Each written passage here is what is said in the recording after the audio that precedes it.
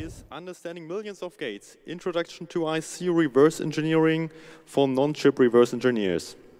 Our speaker, Kitty, will provide a summary of methods and countermethods for integrated circuit reverse engineering, and why you should care and what you can do at home. Our speaker, Kitty, is a researcher at a university and likes reverse engineering and cats. Please welcome her with a huge round of applause.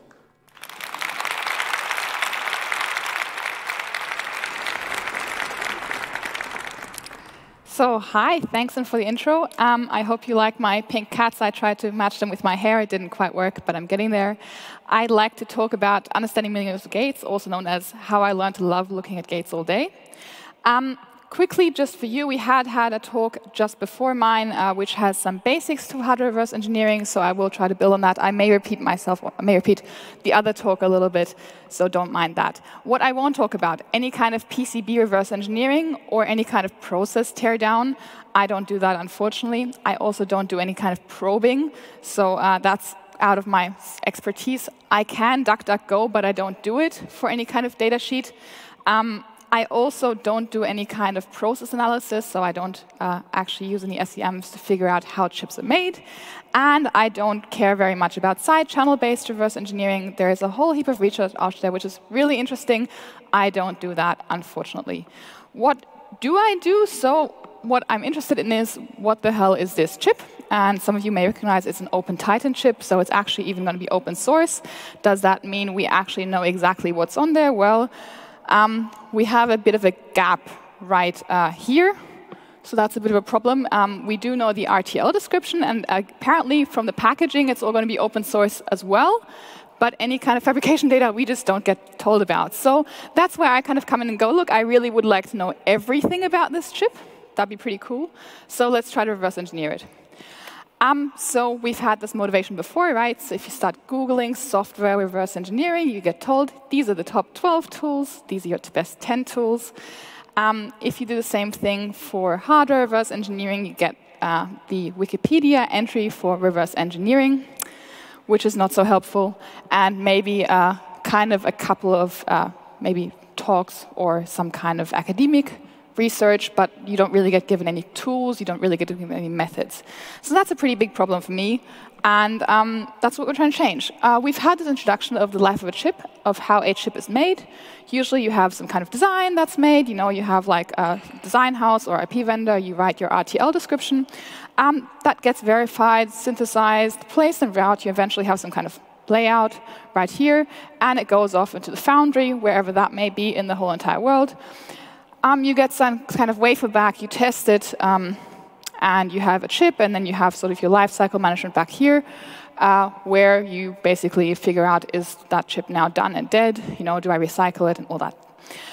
Why do we care about reverse engineering? Well, what is a company worried about when it comes to chips?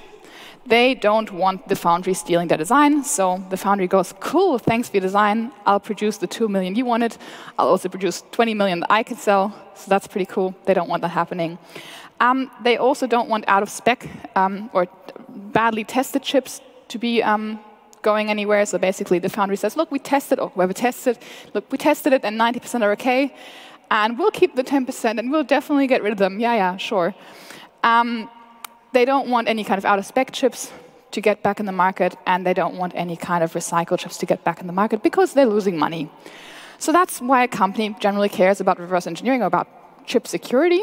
Why do you care? It's a little bit different. So you don't want any IP to be bad. What does bad mean? Well, it might have a Trojan in there, so some kind of malicious hardware. What could that be? Well, we have chips pretty much anywhere, so maybe in your car, and all of a sudden your car starts stopping and everyone else is too. Or in your nuclear power station. I won't go on. It could also be that maybe the in-house design team made a mistake or decided to hide something in there which is not in the specification. We all know how that goes. When we start finding random things that never got documented anywhere, when we've bought a chip and are using it.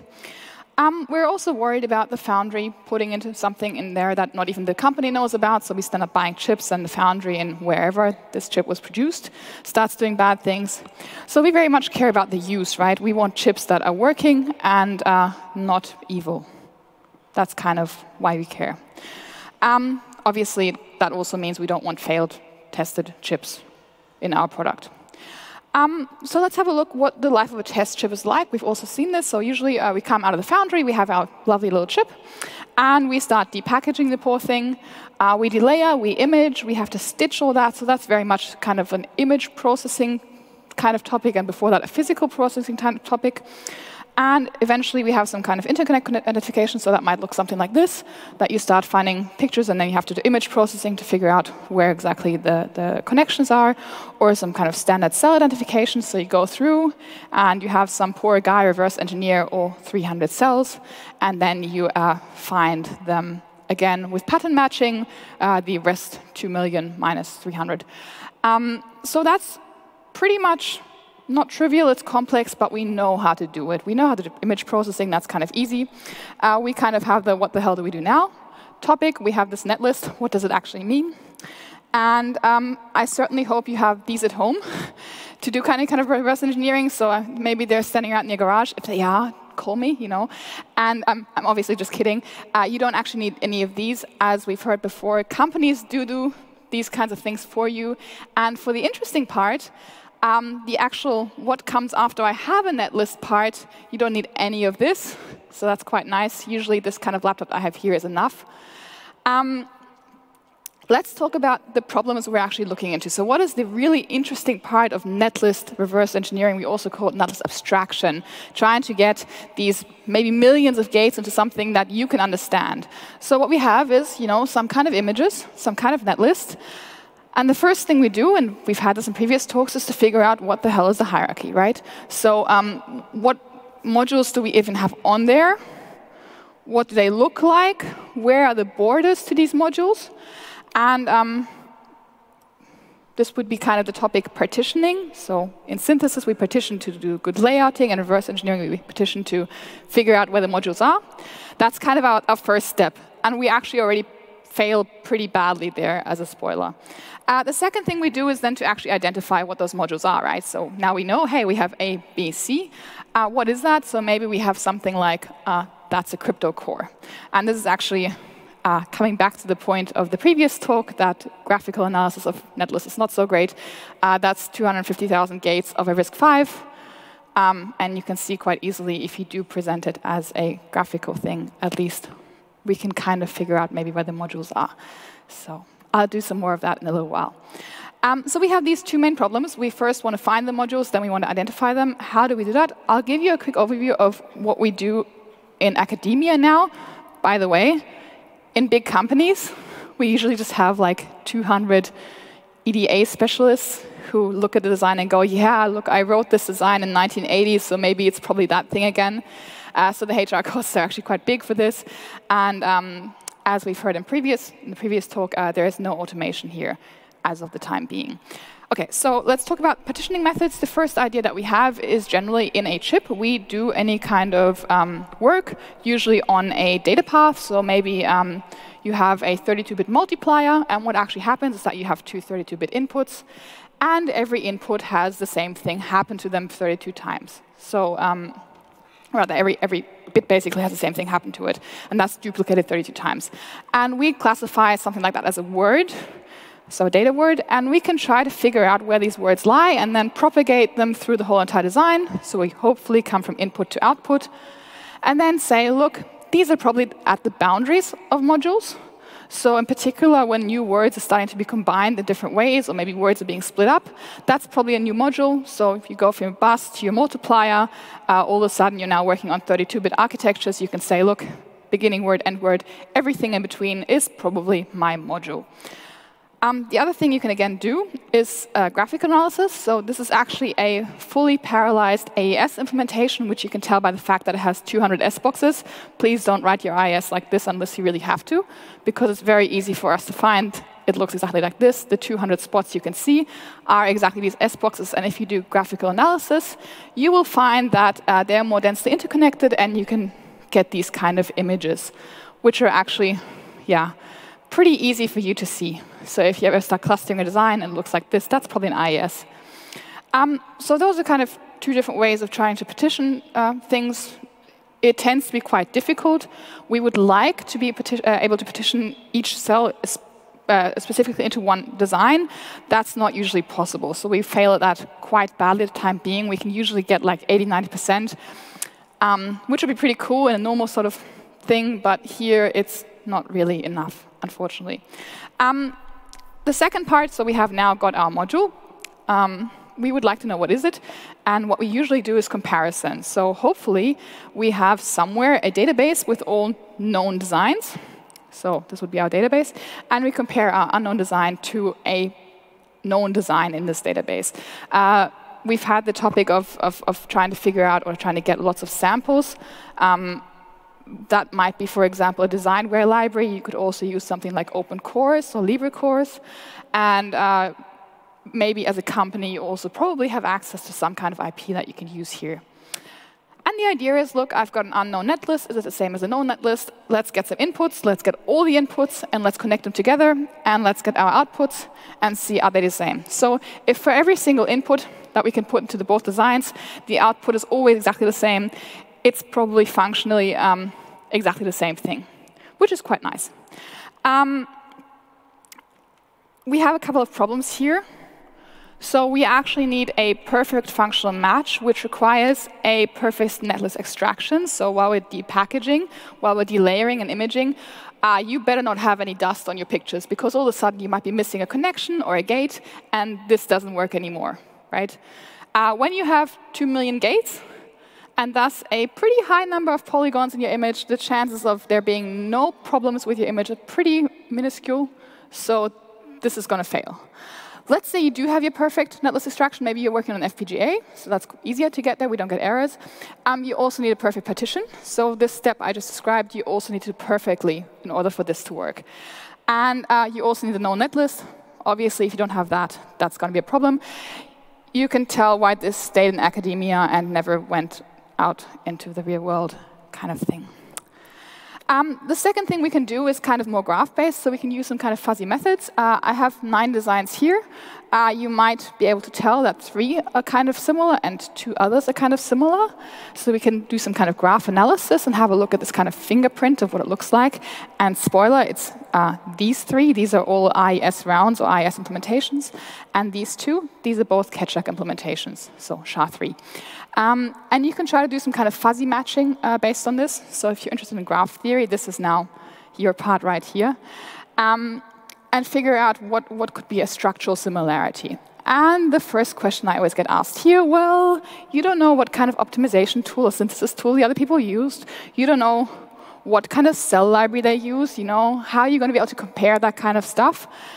So what we actually did is we had a look at 3 different cell libraries and 2 different synthesis tools, and we had a look at the same design. So this is actually an IES round, and had a look how they actually turn out at the end. And I would say that's kind of pretty similar, at least with your eyes. You should be able to match it. Teaching an AI to do it does require a lot of data. Spoiler, we have done it.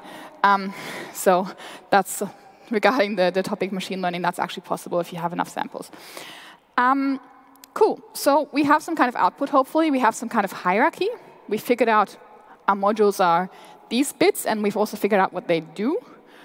And that's pretty cool. So yeah, we can reverse engineer all the things. Great. I mean, regarding without the problems that we face. What's our problem? Attackers can do it too. Well, that's kind of shit, right? We don't want attackers to reverse engineer our stuff.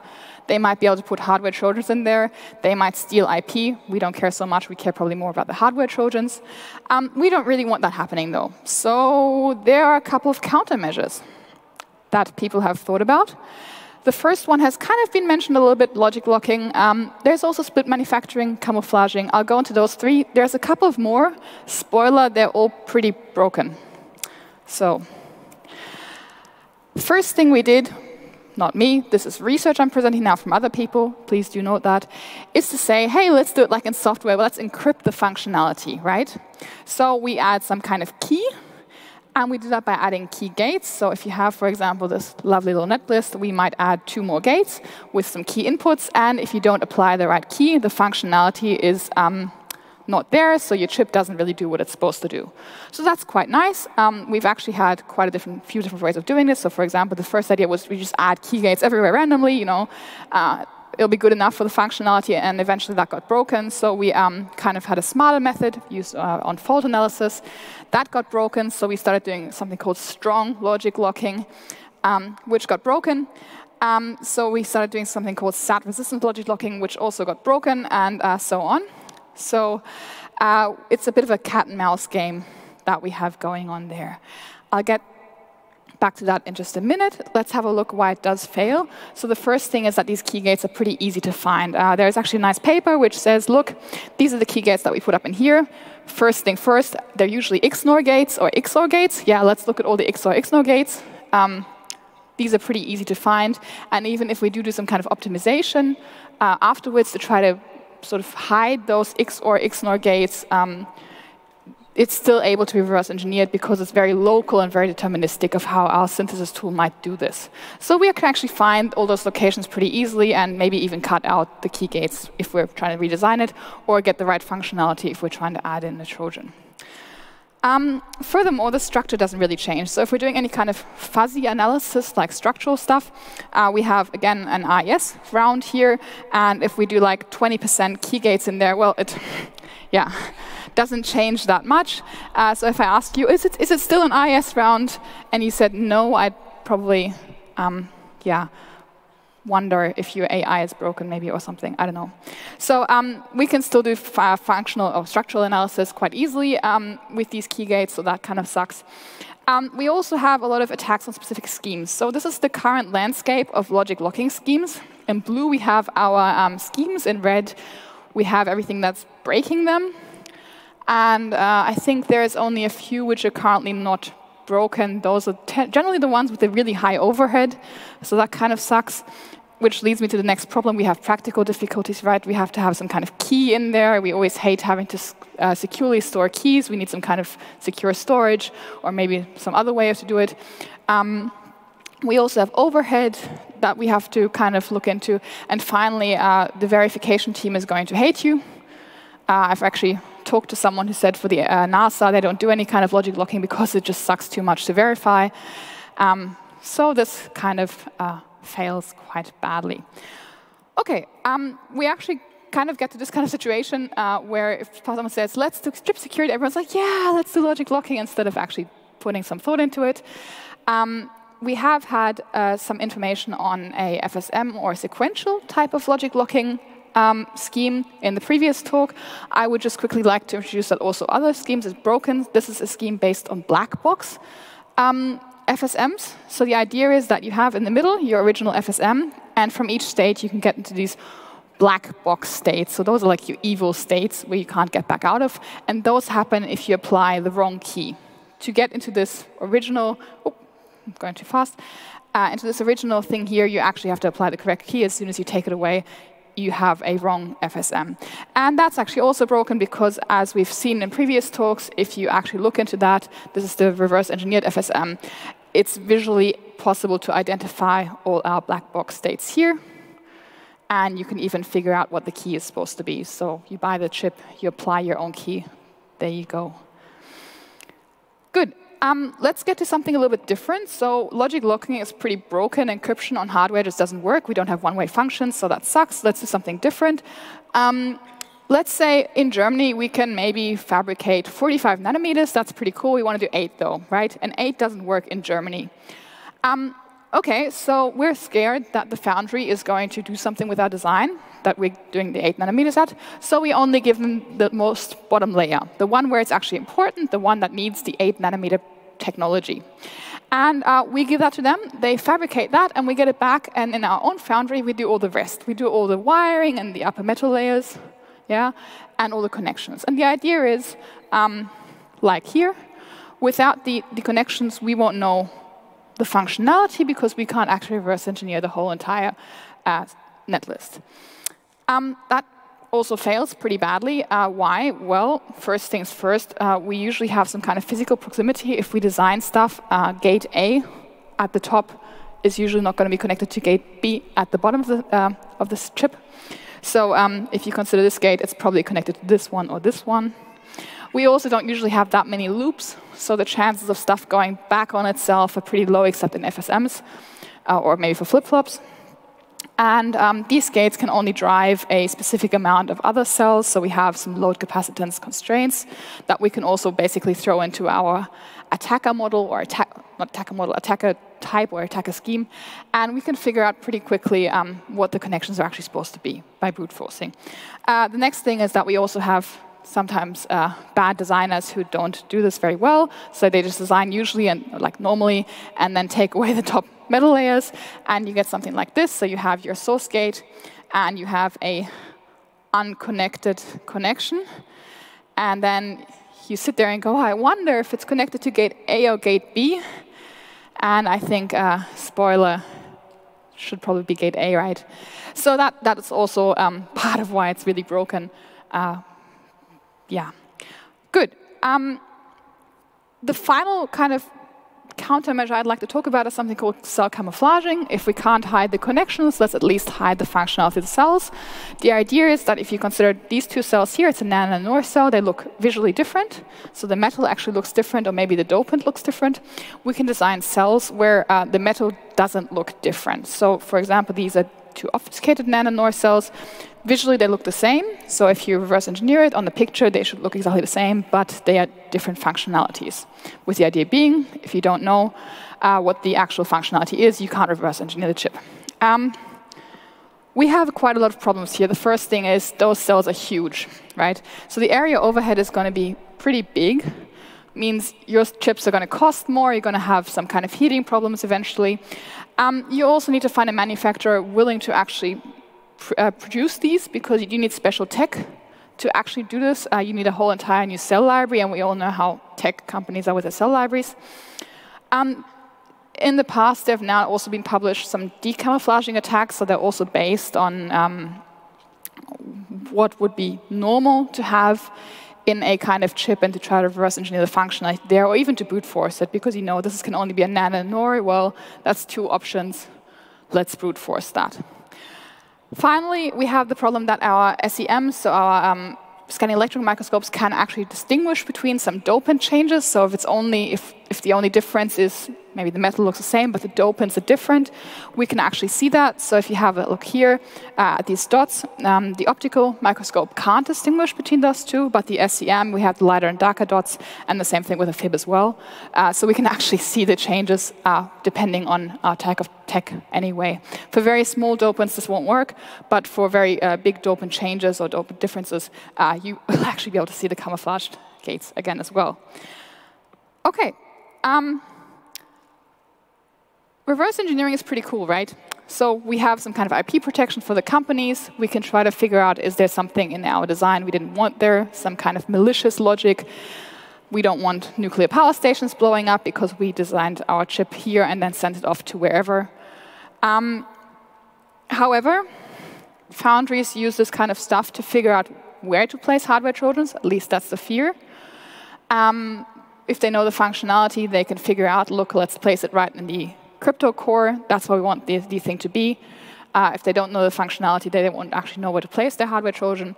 And any kind of countermeasures we have are broken. So we don't really have anything very good working for us here to actually prevent someone to reverse engineer our chips. The ugly, we don't really have any tools. I know we've previously had some discussion or some talk on the tool. We've actually found that we haven't really found anything that can be used commercially for an actual chip. So it's all very nice if you have your 6,000 gates, and then you get your actual chip, and it has 2 million gates, and nothing works. So there's that. We also don't have any formal methods, so that kind of sucks, because we can't actually prove anything, or it's not provably secure. And sometimes it feels a little bit like no one cares, right? We all kind of go, oh shit, meltdown is really, really bad. And yeah, it is.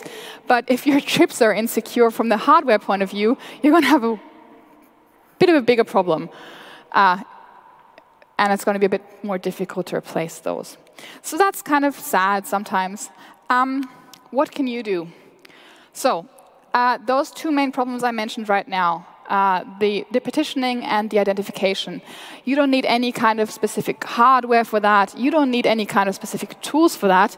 Any kind of designs you can use here are open source. So I mentioned OpenCores and LibreCores.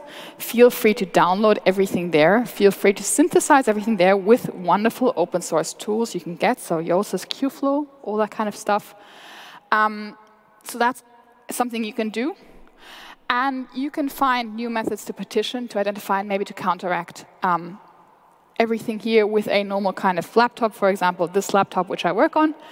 And you don't actually really need anything else. So that's quite nice. In particular, it'd be good if you had some interest in graph theory, if you had some interest in functional analysis.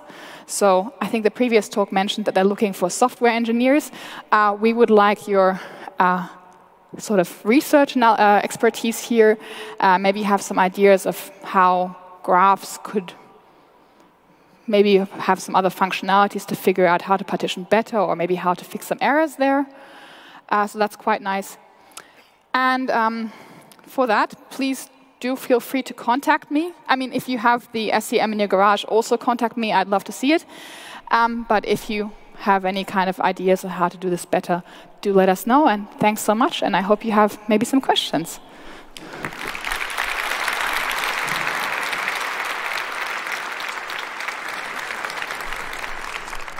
Thank you very much for your talk.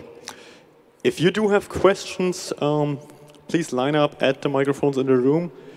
If you have questions from the internet, just keep asking. Signal Angel, do you have a question? What awesome software do you use to visualize such graphs? OK, so we use a couple of different ones. We're big fans of Gephi, graph tool. And we sometimes use some GraphViz. So those are all you can look into. With the extremely big graphs, we've had really good stuff going with Gephi. So even so we've had this problem with HAL, where you can't visualize stuff on the go. Gephi is able to actually run different kind of graph algorithms on your graph in real time. You may need to up the memory a little bit sometimes, but it does. I think we've done up to 1 million gates in there, which is quite cool. GraphTool is awesome as well, though. Microphone number 4, your question. Hello, I have 2 questions. The first one is with the scanning electron microscope. To my knowledge, you can actually see the chip working when you are using an SEM, because you can see the loads of the electrons on the transistors themselves. So why do you even need all this camouflage? Because you can see it working. Why do you need all this camouflage? This is regarding the camouflaging chips. Yeah, well, this is the question I ask myself as well. Sometimes it becomes so small that you can't see it working anymore. So if you're camouflaging in a really small technology, we actually start getting troubles to be able to properly visualize that. So it's actually difficult enough to get pictures to reverse engineer, to actually have it functioning and and to see what's happening inside becomes difficult. For 120 nanometers, yeah, feel free to just see what it does. Okay, and my next question is, isn't there like, of course this wouldn't work with the foundry, but are there like physical methods, for example, special coating, which you cannot remove without destroying the silicon? Yeah, so there have been ideas in that direction also to try to, so one of them is a coating, the other one is to try to put into the metal layer something that will, if you start physically removing them, which will scratch up the surface. There is ways to do that. That is very much a physical problem, though, so that's what the material guys do. And as of now, as far as I'm aware, they haven't found anything where that's really been a problem. Right. Signal Angel, do you have more questions from the net? You're good. And I don't see anyone else being lined up. All right. We have microphone 1, sorry. Hello. Just a small question. Do you know a tool to do, let's say, to recover clock groups out of an netlist? Because you mentioned the partitioning problem. I would say if there are clock gating and all this stuff, you get the function as one clock group. Yeah, so actually clock grouping is probably the first thing you would do when you start partitioning any kind of design. So your first step would always be to have a look at the clock tree and see which parts are clocked by the same design. And then you go from there and try to sort of divide and conquer some more. As far as I'm aware, HAL does do that. I'm not sure if there's any other tools out there which specifically do that. It would be nice just to have a tool which read in the netlist, showing the placement and say, this flip-flops belongs to this clock group just by coloring or something like that. So I think this is something that HAL does do. Okay. So that is possible with HAL, yeah. Microphone number 4, your question. Yes, thanks. Can you tell me how much overhead do you add if you use this obfuscating, and how often it's actually used? Because it seems that it's quite easily broken. So is this really a thing that's widely used? Or? Okay, so what happens with chip design is that people start designing now for chips which we've done in like 3 years' time. And when this was the hot shit, people decided, let's do logic obfuscation, right, for our chip in 3 years' time. So there's chips on the market which do have some kind of logic locking on there. The overhead depends on how you implement it. You're not going to put in 100% key gates. You usually only do it for the parts that are important to you. So for example, for crypto modules or for your CPU. And so the overhead depends. Are we talking about the logic encryption or the obfuscation or the camouflaging? Because that's a little bit different. So the one depends very much on the cell library you end up using for this camouflaging stuff. There's a lot of different ideas of how to do it well. The more difficult it becomes to reverse engineer, the bigger the cells are going to be, and you have overhead so 1.5 to 5 times as big in your chip for the part that you camouflaged. Again, that's not going to be your whole entire chip. That's going to be the part that's of interest for you. For the logic locking, you can usually choose a little bit more. Maybe you have some space left in your chip, and you go, let's do 20% logic locking on this one part, and that's just enough to fill it in perfectly. So you have a little bit more possibility to choose there. Thank you. Microphone number 1, your question. Hello, thanks a lot for the talk. I was just wondering, with the potential evolution of packaging technologies like 3D stacking, how do you perceive the future of your field with that? Okay, so we've actually worked in the past with some people who are trying to do 3D printing and sort of try to integrate more in there. Again, that is kind of a physical process that has to be done. My research very much does this high level. I would assume that as long as we have to test chips, we're always going to have the tools to be able to analyze them. And even with 3D stacking, we're going to have tools to be able to actually get in the chip and take the images. So for fault analysis, we need it. We can use it for reverse engineering. And the same thing goes for lower nanometer sizes. Thank you. Microphone number 2, your question, please. FPGA? Oh. Can you do this also with FPGAs? Okay, so I'm not an FPGA person. That would have been the guys from Bochum. They do that. As far as I'm aware, this whole clustering stuff, so this first kind of stuff, that's exactly the same for FPGAs. I am not sure how camouflaging works for FPGAs. I don't think it does. Logic locking you can do, so that's fine. Thanks. Right. Microphone number 4, your question. Yes, hi.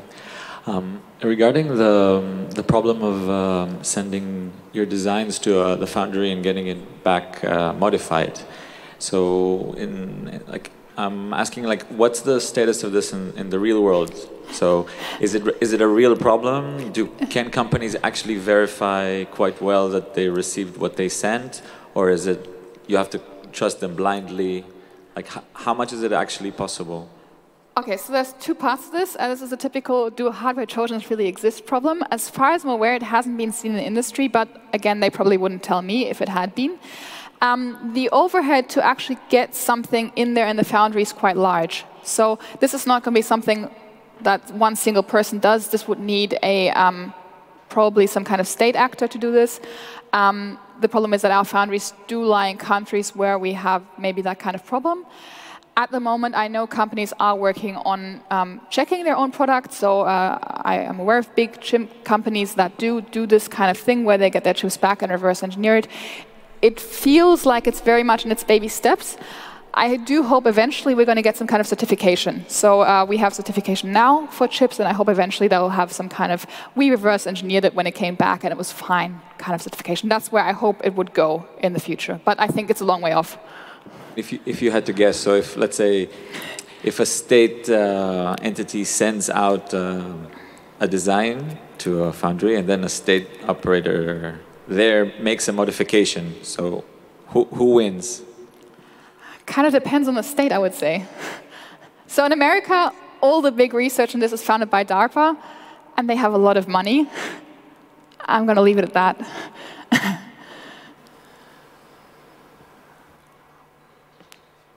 All right. Thank you very much for your talk, Kitty, and for answering all the questions.